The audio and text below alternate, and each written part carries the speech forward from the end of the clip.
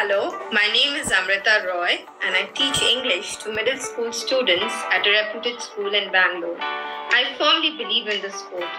The average teacher tells, the good teacher explains, the superior teacher demonstrates, but a great teacher inspires. As a teacher, my responsibility is to create a friendly classroom that encourages kids to learn and grow and achieve their goals while instilling a lifetime love of the language.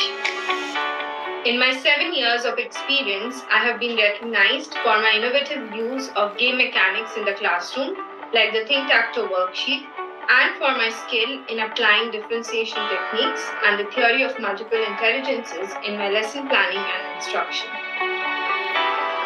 Here is a glimpse of the fun things that we do in class.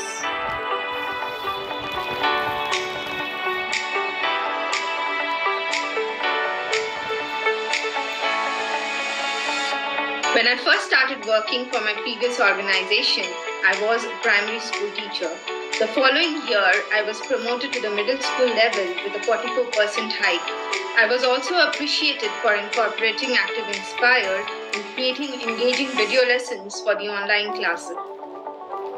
I suppose you could say that I've always wanted to be a teacher. Allow me to explain why. I come from a family of teachers.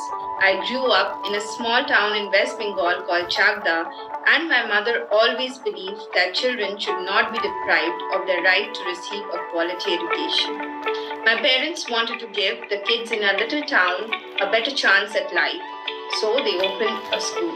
In honor of my grandfather, Raghunath Academy was founded in the year 2005. The school has transformed and touched many children's lives since then. I moved to Bangalore in 2015 to pursue my B.Ed and opted to stay and work at some of the reputed schools in Bangalore so that I could study and apply the amazing classroom techniques that I have learned here to support the kids back home and create a positive impact in their lives. The students who walk into Raghunath Academy speak largely in their mother tongue and have little English language ability. Thus, we train the teachers to teach children the English names of local veggies, fruits, household goods, basically everything that they see while learning their English names. Simple grammar and sentence structure follow basic vocabulary.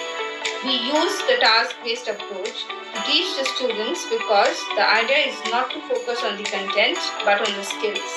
For example, they are taught how to talk about themselves, their families, their interests, and their needs. Moreover, we encourage students to practice yoga, play games, and participate in extracurricular activities.